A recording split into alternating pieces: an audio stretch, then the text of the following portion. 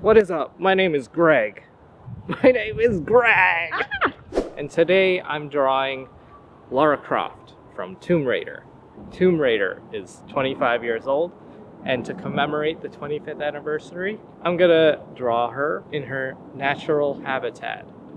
Well, as close to a natural habitat as we can get in Chicago. So we're here to get inspiration, some nice reference photos. I think that's about it.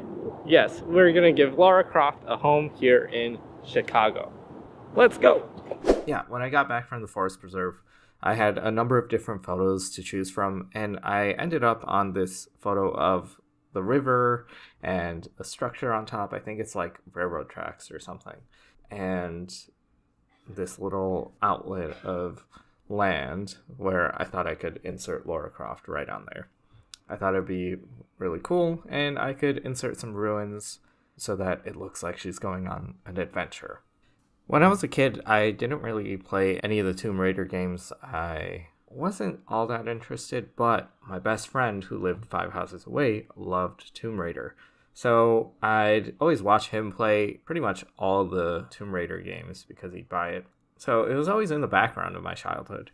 And I remember one time specifically, he came over and he's like, hey, do you want to watch the Tomb Raider movie? It was summer, and it was the one with Angelina Jolie.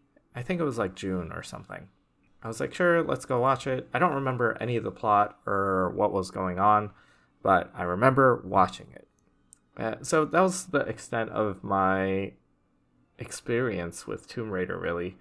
I mean, I'd see her every once in a while with a new game. Like in the past 5 to 10 years, I know they rebooted the trilogy, but it wasn't something that I was all that interested in. During this quarantine, though, I started playing the reboot trilogy. So the Tomb Raider, Rise of the Tomb Raider, and Shadow of the Tomb Raider. I've gotten through 2 of those games, and I'm at the last part of Shadow of the Tomb Raider. I've gotten much more familiar with the games, and I'm honestly pretty happy with what they've done with it. It was definitely created with what you would call in the art world with a male gaze. And I think these last games that they've created is much more nuanced and created with a more diverse perspective, not as sexualized, which I really appreciate. I mean, when I think about the games that I've enjoyed the most, like enjoyed watching the most in the past like 10 years or playing the most, is like Last of Us, and Last of Us has a strong female lead. And I think it's worth noting to say that Lara Croft was one of the first female main characters where you couldn't switch from male or female, like exclusively female characters, to reach the mainstream.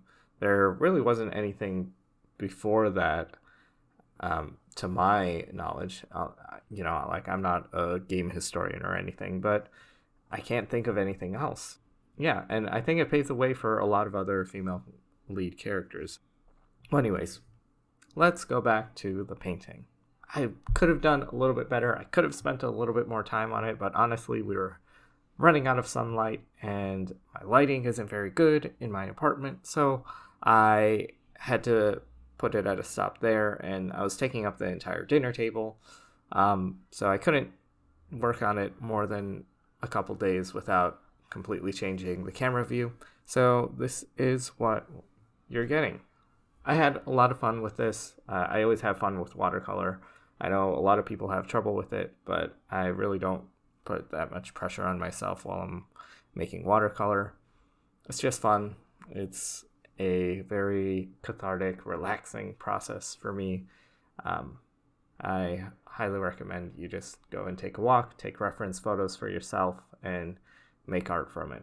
It's definitely something that I'm going to do from here on out. All right. I hope you enjoyed the video. Don't forget to like and subscribe. Thanks so much for watching, and I'll see you in the next video. Peace!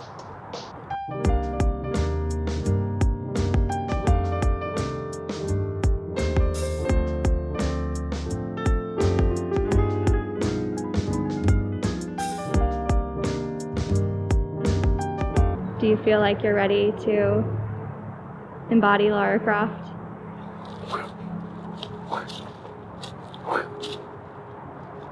She does that, right?